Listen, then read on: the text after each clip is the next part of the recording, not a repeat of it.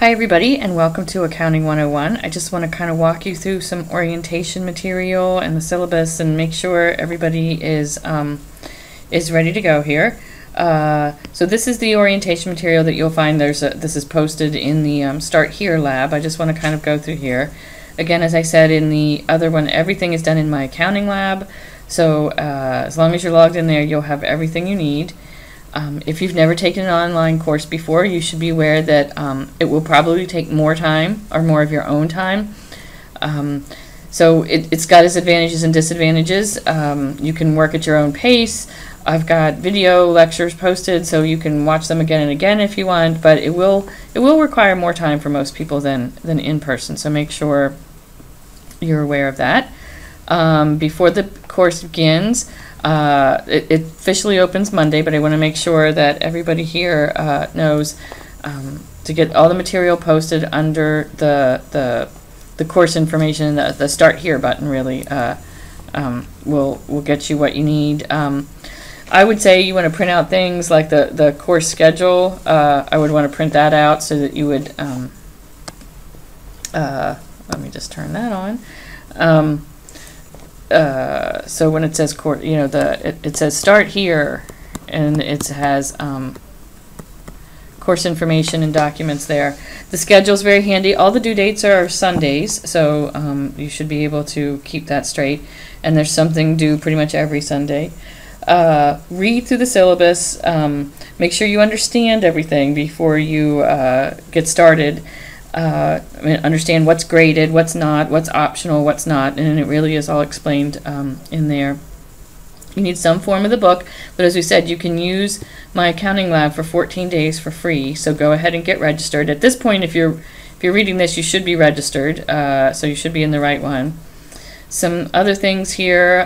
Do I have to come to campus? Yes, there are three exams, and you do have to come to campus to take those. Each of those will be available in the testing center for at least a week, so you can come anytime during that week that works for you. So you don't have to come on a specific day, but you do have to come on campus to take those exams. There are deadlines, and again, they're all Sundays, so it's easy to keep straight. The course schedule has all your due dates. I will not accept late assignments on homework or quizzes, and I won't extend due dates on those. So make sure you give yourself time. Again, everything's due on Sunday, so that kind of goes into this next one here. I strongly recommend you do not wait until Sunday night to get started on your assignments. Some of these assignments really do take hours to work on, and the quizzes, for example, I give you 2 attempts. Everything's due at midnight on, if you wait till 10 o'clock to try and do the homework and the quiz, you're just not giving yourself the best chance. So give yourself plenty of time to get this stuff done. Nothing is asynchronous, so it's not like we all have to be in a chat room at the same time or anything, and I don't have any group assignments in this course. It's designed to follow a 15-week regular semester, but you can work ahead if you want. Again, if you're going to be out of time, like the next one says here, you could work ahead of time. You can't work behind time, but you basically are chugging along with something due almost every week. If you're traveling, you can access everything's online, so you can access it from wherever you are. If you don't want to have to deal with that, you can submit those assignments before you go, because everything is posted ahead of time. And as far as contacting me, email is really the best way. I check that much more frequently. I am not online 24/7. I think sometimes people think I am. So if you, but you should have an answer within 24 hours. So if you haven't, go ahead and send me another email. But if you wait till 11:30 to start your assignment and you have a question, I'm probably not going to be online at 11:30 at night to answer your question. So how to do well in this course. Take responsibility for your own learning. An online course really does require you to do a lot of teaching yourself. There's tons of tools in there, but you really need to be self-disciplined and self-motivated and take responsibility. There are a lot of tools available, and I'm going to show you another video where I show those. You may not want to use all of them, but take a look at them, see what works for you. Read the chapters. You have a textbook, even if you're using the ebook. Read the chapters and look at the examples before you try to do the homework. Take your time. Give yourself the best chance to get the good grades. Again, if you wait to the last minute, you're going to have to rush through it and you might not get full credit. So give yourself the homework. You get 3 attempts on all the problems. So give yourself a chance to get those highest grades. Don't procrastinate. And, you know, I do the same thing, but again, you minimize your chances of getting a good grade if you do that. And if something goes wrong, then that's, there are computers available on campus and at the public libraries. If you do not have, the LSC is open every day, even weekends. If you don't trust your internet connection at home, do the work on campus. So just make sure you give yourself time. Make sure you give yourself time in case something goes wrong. I will also tell you that those Sunday night due dates are pretty common, and the MyLab servers can be kind of slow on a Sunday night, so things will run a little bit slower if you wait till Sunday night to do that, because all students across the nation are also waiting till Sunday night to do that. So if you can avoid that Sunday night, I do recommend that. Practice, practice, practice. That's how we use accounting. So there's loads of places to practice in my accounting lab, which I will show you, and so but it's up to you to do them. And make sure you check your email, check the announcement section for any changes to the course schedule, which we really shouldn't have to worry about with an online one. Let me know if you're having trouble. If it's technical things with my accounting lab, there's really not much I can do with that, but they do have 24-hour help. You know, if you can't remember your password, there's nothing I can do as far as that. But they can help you with that. If it's about accounting, then you would call me, or email me or whatever, and I'll show you a couple different ways to do that. So I'm going to skip through this part because you should have already registered, and so then let us go to the syllabus. So I'm in our course now, and so that was the orientation material I just looked at. I'm going to pull up the syllabus now for you. And then we'll look at the due dates, and then I'll show you some other stuff. So this is what we're doing right now. Is kind of what I'd be doing on the first day of class type of thing. So the syllabus. Let's just make that a little bit prettier. Okay, so here's our course. Those are my office hours. Since you're online, I'm assuming you're probably not on campus much during the day. If you are, feel free to stop by during office hours. If not, just go ahead and email me. There's the textbook we're using. This is the Pearson. So you need some form of the textbook. So I think the copy that we sell in the bookstore is like a loose leaf 3-hole punch that you can put in a binder, because that is the cheapest version. You can use the ebook, but you do need access to my accounting lab, and you do need some form of the book, whether it's a used copy or a print copy or an electronic copy. That's completely up to you. The next section of the syllabus describes the student learning outcomes. That's the kind of fun stuff we're going to be doing this semester. So we have 9 basic things, but we'll there's a lot of steps involved in getting those. And then the same book continues to Accounting 2. So if you take Accounting 2 in the spring, you won't have to purchase anything, because the book that you're purchasing this semester is a 2-semester book. And the access code is for 2 semesters as well. So we'll do a lot of procedures, we'll do a lot of theory, but again, it's really important to practice what we're doing. You can't learn accounting by watching somebody else do it. So you really need to get in there and do it. So I have a lot of practice built into it. Your grade, we cover 10 chapters in this book, so you have a homework assignment for each one, you have a quiz for each one. So all the homeworks are 20% of your grade, all the quizzes, and then there are 3 exams, each worth 20% of your grade. So the homework is in my accounting lab. It is graded automatically, so you'll have your grade as soon as you do it. They all have a specific due date. The lowest grade, you have 3 attempts at each homework problem, and the lowest homework score will be dropped at the end of the semester. So if you miss a homework assignment, that's the other reason I don't extend due dates on homework assignments, because if you miss one, then that's the one that gets dropped. So just make sure you don't miss more than one. I also have practice/demo problem sets made up. Those are not part of your grade, but I do recommend those. And so my kind of video lectures will be based on those.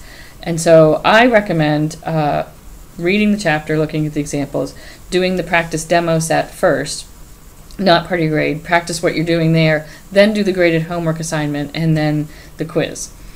Again, the quizzes will be in my econ lab, so the homeworks are problems. The quizzes are mostly multiple choice. You'll have 2 attempts at each quiz, but again, if you wait until it's almost 11 o'clock, then you don't have a chance to take that second attempt. So the quizzes are timed. They're very short, 10 questions, multiple choice. If you're prepared, most of these quizzes should take you no more than 10 minutes. If you are leafing through the chapter for a lot of stuff, you might use the whole 30 minutes. I strongly recommend, after you do the homework, that you kind of make yourself a cheat sheet for that chapter and use that when you're taking the quiz. If you do that, I bet you 10 minutes is all you will need. And then you have that cheat sheet already made when you get to the exam. So you could make your little cheat sheet, you could take your quiz, go back and see what you got wrong and alter it, and so you have a really handy study guide for when it comes to the exam time, since the exams are weighted more heavily. So the lowest quiz grade will also be dropped. So again, if you miss a quiz, I'm not gonna extend the due date on that, but that will get dropped at the end of the semester, so it won't count against you. 3 exams. I used to actually do just 2, and I broke it down into 3 to try to make it smaller chunks. So each exam is on 3 or 4 chapters. They are a combination of problems and multiple choice. 1 attempt at those. You'll have 2 hours to complete them, and they'll be taken at the Academic Testing Center. The exams are open book and open notes. Okay, so requirements. This is just talking about how much you have to read and expect to do time outside of class, but since this is an online class, this is a basic idea of where you'd be spending your time. That's different for everybody, but this is a kind of a general what you can expect in total. And then there's some things like I'm not doing makeups, I've already said that. Attendance policy doesn't really apply, but we do still have to report attendance and participation on online classes. So if you're not participating in the class, and that's considered not attending. I'm sure nobody's going to cheat, so we don't have to worry about academic integrity. Disability services, if you have any accommodations, you need to let me know ahead of time. And then here's a topical outline of the 10 chapters that we cover. You can see we're skipping chapter 7. So those are the chapters that we cover in Accounting 1, and then we pick up with chapter 12 in Accounting 2. And then the other thing I want to show you here is the course schedule, which again, you can see they're all Sunday night due dates. I have a little orientation quiz due the first week, so you can see that one. It's really just to make sure you understand, everything, and you read the syllabus and you can find your way around. And then after that, each week there is a homework and a quiz due. And then this is kind of what we're working on. So sometimes I have kind of a week and a half per chapter. For example, you can see down here in week 7, I don't actually have anything due because I'm giving you kind of a week and a half to do that one. You can do it ahead of time if you want, but I'm trying to build in a little bit of extra time for some of these, in the same thing there with chapter 9, but you can kind of spread that out as you want. One thing I also wanted to point out, which it seems kind of obvious, but my due dates are Sundays. That obviously does not mean you have to wait till Sunday to do it. You can do it any time before then. That is the last possible day to do it. Some people like to get their stuff done during the week so that they have the weekend free. Some people work like crazy all week and they only have the weekend to do it, so that's why I have the due date set up that way. But just because, for example, Chapter 5 is due on October 23rd, you can obviously do it before that, because after the exam you've got, kind of a bit of a break there. So you should be working away on that, but you've got a little time built in there. So that's the basics of the course. Let me just, I'll just go ahead and kind of continue in here. So some technical things, if you're having browser problems, you update that. Where to get help, again, that includes technical help, that includes me, so those are just reference materials for you. Also down here you can see I have a couple of other videos here that my accounting lab put out, helpful hints to try to make sure you understand all the tools that are in here and make sure you get the most out of it. So I really do. They're fairly short, but they're very good. I recommend you take a look at that. The next tab is videos, PowerPoints, and study guides, and right now there's not anything in there, but I'm going to have a little video lecture for you for each chapter. What it will essentially be, it'll look like this where it's a screen capture video, but it'll be me working through those practice demo problems I told you about. So there'll be some lecture, some problems, and so it's me writing on a tablet solving problems is what it is. So you can use these, and then I'll post the PowerPoint that goes with it. You can use these however you want. You can work through the practice problems on your own if you want, and then just go to the video to look at the ones that you struggled with. You can watch the video first and then go practice on the demo problems. You could skip the videos completely if you don't think you need them. There's a lot of different ways to do it. So when you see here for each chapter, here's the practice demo problems, and then there's the homework and there's the quiz. The practice demo are not part of your grades. It'll give you a grade, but it's not included in your grade book calculation. The homework is. You get 3 attempts at each of those, and then the quiz, you can see there's a time limit of 30 minutes and you have 2 attempts. So if you do all of this, there is a lot of time in there, but accounting does take a lot of time, so make sure you're prepared for that. The practice demo problems here, you can kind of see these are ones, and these are the ones I'll be sort of working out in the videos for the most part. Just let me show you a couple tools in here with the homework. You've got, and again, give yourself a little time to get used to how my accounting lab works, how it wants it to put you in there, because what you really don't want to have is something where you understand the content, but you just kind of put it in wrong. That's why you have multiple attempts on the problem. You also have, on all the homeworks, you have this question help right here. This will link you right to the section of the e-text that is about whatever we're talking about. You have a calculator here, and you have an Ask My Instructor here.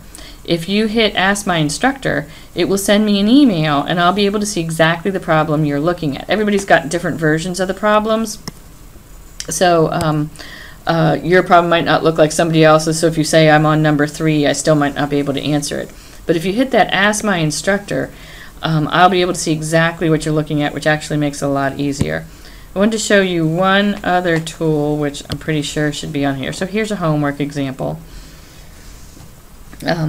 We'll do lots and lots of what we call journal entries. We'll work up to that, and it'll tell you if you got part of it right, and you can see if there's more parts. But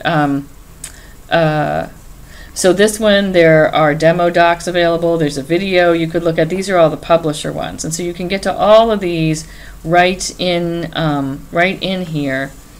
And when we get to something a little more complicated, I don't think it might be in this chapter, but some of these problems I'm going to pop down here to, let's go to chapter 3, homework. And this will be a big long problem here.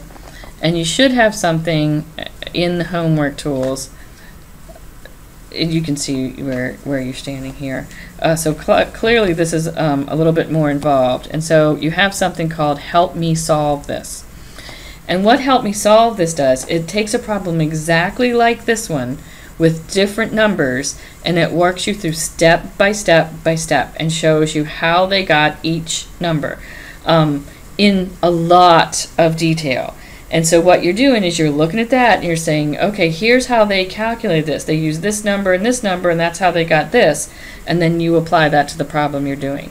So Help Me Solve This is some people actually use the Help Me Solve This. I think when you have 3 attempts at the homework, I'm not 100% positive to tell you the truth, but I think Help Me Solve This takes 1 of your attempts, but you still have 2 more. And a lot of people, especially in these complicated ones, go right to the Help Me Solve This. They work through it all that way. They learn how to do it from that, and then they do the homework. And that is perfectly fine if that works for you. Some people only use it when they get stuck. Some people just want to see the problem worked out, and that's how they learn. So lots and lots of tools on here. A demo docs, again, is kind of a screenshot-y kind of thing working through a similar problem. And you always have that Ask My Instructor. So lots and lots of different tools on here, and I'll show you some other ones. But those are all there to help you, and again, play with them at the beginning, see what works for you. The other thing I wanted to show you about is the study plan. This is also not part of your grade, but it's a great way to do extra practice, especially if it's on something that you need a little extra help on. So I'm going to click on View All Chapters here. Let's say you're working on Chapter 2. So I'm going to expand this Chapter 2 one. Oops, I think I'm going to. And here's all the different segments in there. So let's say you're working along, you're like, I'm fine with objectives 1 and 2, but when I get to 3, I am just lost. And so you could go to that one, and here are all the problems really in this book related to that topic. You can work as many or as few of these as you want. So you can just do a couple of them and say I'm good. You can do all of them. Maybe you did the problem and you're like, I think I got it right. I mean, I got it right, but I'm not quite sure. I'm just going to go do one more like this. And so this is for you to do. And again, these are not part of your grade. You can learn from these. You can get extra practice on these. You can do these to review for exam, however you want to do it. It has another feature. If you do this Quiz Me for the chapter, let me just go back one here. What it'll do, if you take the quiz first, you can, I guess you have to do it by each segment. It will, let me show you another one. There's another little place where you can do practice here. If you go to take a quiz or test in the assignments, these quizzes up here are the ones that I made that are part of your grade, where you see these numbers right here. But if you keep doing these sample tests and quizzes, those are not part of your grade. So if you just want extra practice with multiple choice or something like that, you can do these. Also, if you take a pre-test here, anything you got right, it will take those problems out of the study guide. So what's left in the study guide is just the things that you need extra practice on.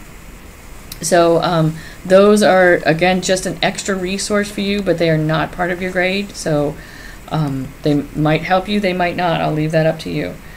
But that's the study plan in there, and it is really a great resource that I can tell you without a doubt. I have tons of statistics that show the more people use a study plan, the higher their grades are in this course. Absolutely, I don't think I've ever had a case where it's not. So study plan usage and grades correlate directly, so you can use that as you will. Results will be your grades, which right now you kind of don't have any, so that's, but again, if you do, I see I started it, so it's showing that. So you can show your grade for the homework, the quizzes, and the tests, and see how you're doing. This is the e-text. So this is the entire textbook. You click on just right up here at the top, complete your Pearson e-text. The other stuff you don't really have to worry about. And that is the entire book that would be in print, also online. So it's very handy. It's a big, heavy book, and so if you don't want to carry it around, you've always got the e-text with you with Pearson, as long as that's the version that you purchased. I didn't like e-text. I was definitely a paper book person, but I've really grown to like this, because you've got all these things in here, and you can just you can search for a specific thing if you're looking for it. You can change it to show 2 pages at a time instead of 1. You've got all kinds of things you can do in here that's really pretty handy, and it's got all the problems that are in the book, and so it's the entire book right there. Multimedia library and chapter resources are just some more tools that they have in here for you. Let's say I go to chapter 2, you can do the homework and the test, but then there's also demo docs, multimedia library, which will have PowerPoints probably in it. The publisher's PowerPoints are really, really long. They've got a lot of stuff in there, but you can look for any other kind of thing. Let's say I'm looking for videos or flashcards or a PowerPoint. Click what you want, and you'll find that right here. So here's the flashcards for this chapter. Here's the PowerPoint for that chapter. So lots and lots of resources there. Again, there's so much in here that I recommend at the beginning you take a look at different things and find out what works for you, because it's almost too much to use, all of this stuff. So poke around, see what helps you, what works. Communication tools, you can email me from there too if you want. I'm not using any kind of live stuff, and I actually don't have a discussion board going for this class either, because in the past people just haven't really used it. So I think that's just about everything. I know it's a lot all at once, but take some time here at the beginning to look around, make sure you know where stuff is, and let me know if you have any questions. And I'm looking forward to a great semester.